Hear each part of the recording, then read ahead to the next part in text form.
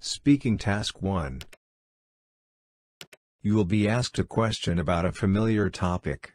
You will then have 15 seconds to prepare your response, and 45 seconds to speak. Some people believe that television has a negative impact on children and should be avoided. Others feel that television is one of many ways a child can learn. Which do you believe? Prepare your response after the beep.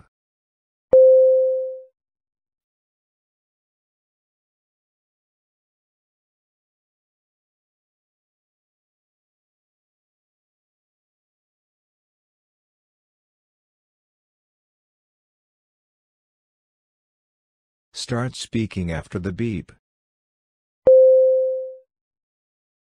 I believe that television can both have positive and negative impacts on children, so it should not be fully avoided but instead managed correctly. Television offers a variety of educational programs that can help a child learn about different things like animals, different countries, and even basic life skills. These shows can improve a child's knowledge and also get them curious about the world. Additionally, TV can also help kids learn new languages. However, too much television can lead to less social interaction, physical activity, and it may also expose kids to inappropriate content. That's why it's important for parents to monitor what their kids are watching. In short, when used wisely, television can be a learning tool for children. Speaking Task 2. You will read a short paragraph and then listen to a conversation between two people. You will have 50 seconds to read the paragraph. After, you will get a question about what you read and heard. You will have 30 seconds to prepare your response and then 60 seconds to give it. You have 50 seconds to read. Start reading after the beep.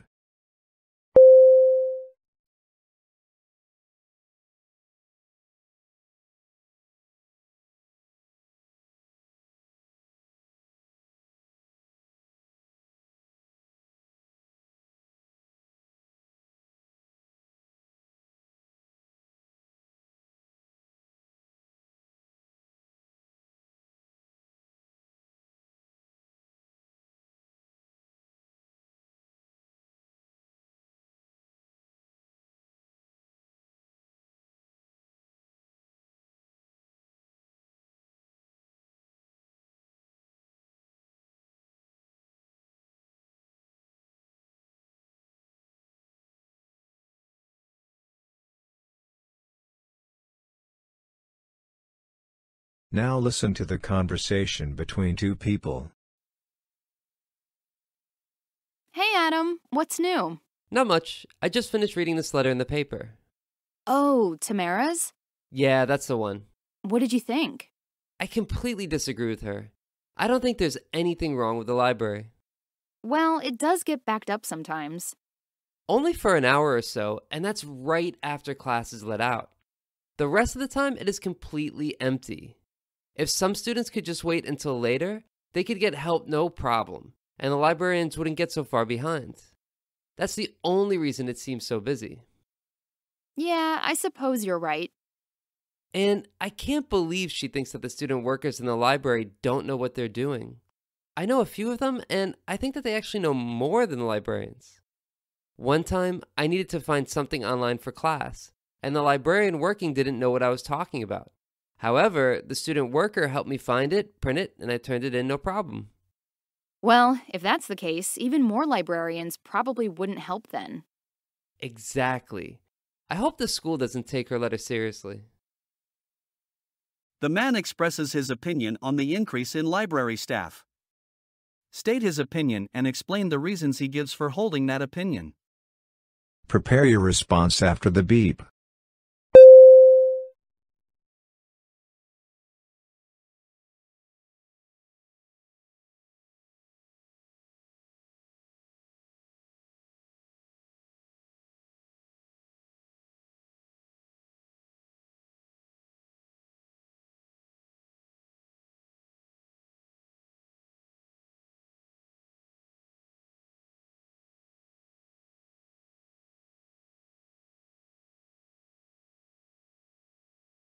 Start speaking after the beep.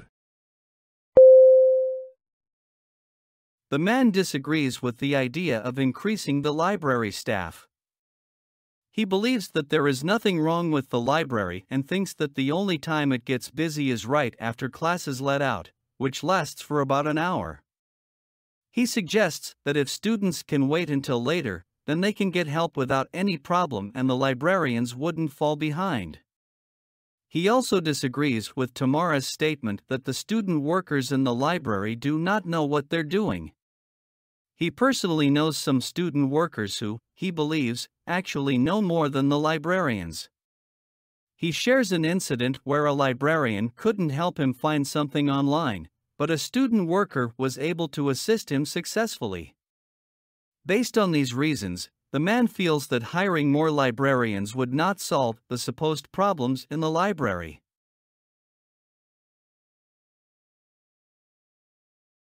Speaking Task 3.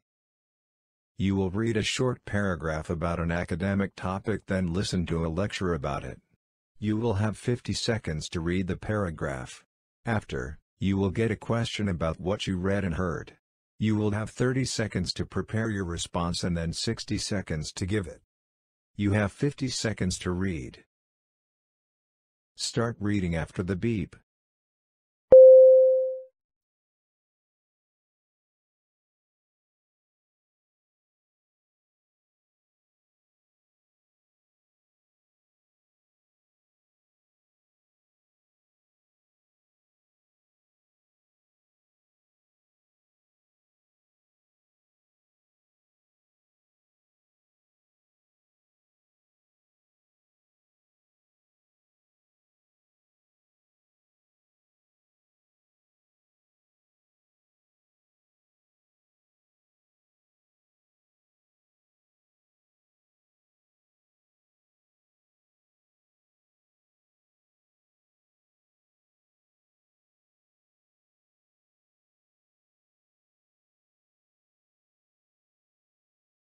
Now listen to the lecture.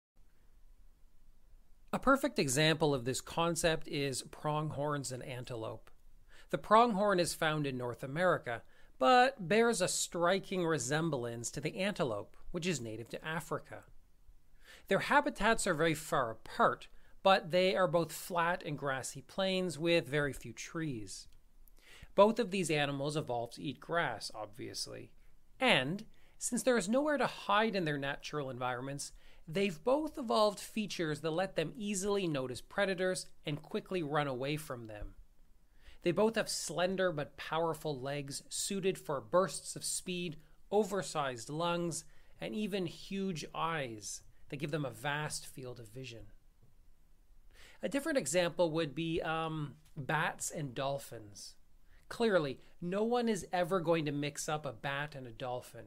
They're totally different animals, but they do have similar habitats. Consider the fact that bats live in dark caves. They also do most of their hunting late at night when, of course, it's very dark out. Now, dolphins live in the ocean, and the ocean is also a very dark place. Deep in the ocean, most species can only see a few feet ahead, even in very clear water. To survive without being able to see well, both of these species developed a trait called echolocation. This is the ability to emit high-frequency noises which echo off of their surroundings. They both listen for the echoes of the noises to locate objects in the environment. Using the examples from the lecture, explain the concept of convergent evolution. Prepare your response after the beep.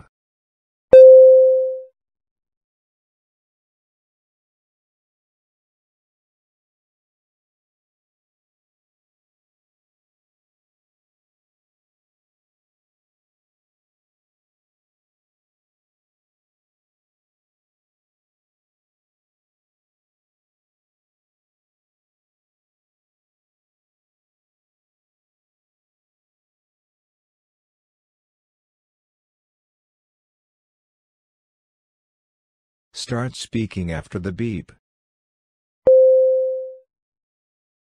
Convergent evolution is when animals living in different places have similar characteristics. This happens because they live in similar habitats and need similar skills to survive. For example, pronghorns and antelopes live in flat, grassy areas with few trees. They both evolved to eat grass and run fast because there is nowhere to hide from predators. They also have big eyes to see far and good lungs. Another example is bats and dolphins. They live in dark places, so they both developed echolocation, which is the ability to make sounds and listen for echoes to find things in their surroundings.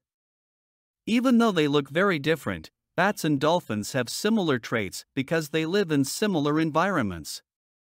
This shows how animals can evolve in the same way even if they are not closely related.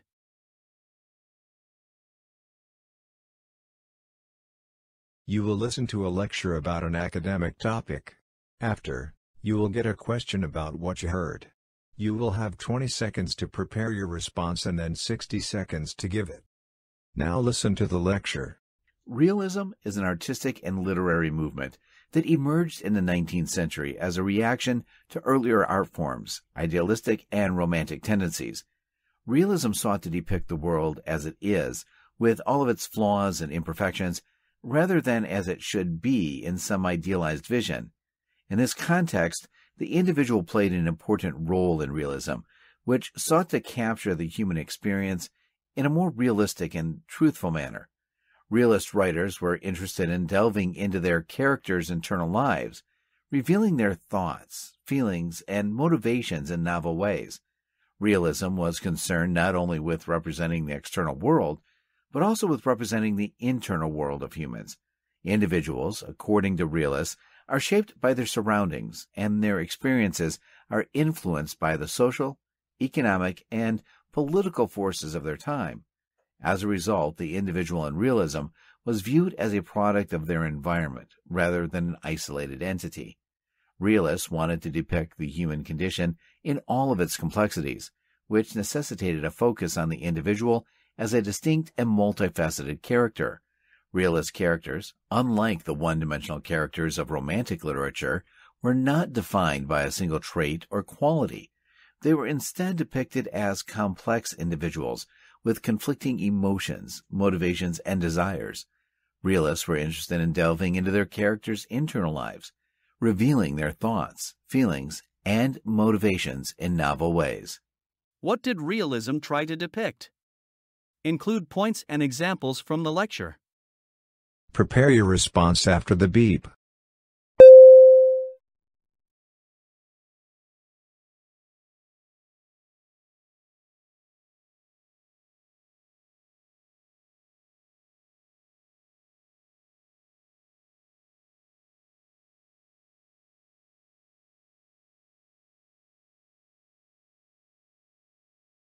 Start speaking after the beep.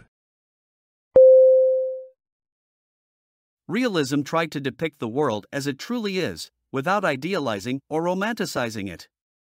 Instead of presenting an idealized vision of the world, realism aimed to show the flaws and imperfections of reality. Realists focused on the individual and sought to capture the complexity of the human experience. They wanted to delve into the internal lives of their characters, revealing their thoughts, emotions, and motivations in unique ways. Unlike the one-dimensional characters of romantic literature, realist characters were depicted as multifaceted and complex. They had conflicting emotions, motivations, and desires. Realism also recognized that individuals are shaped by their surroundings and influenced by social, economic, and political forces. In summary, realism aimed to depict the true complexities of the human condition.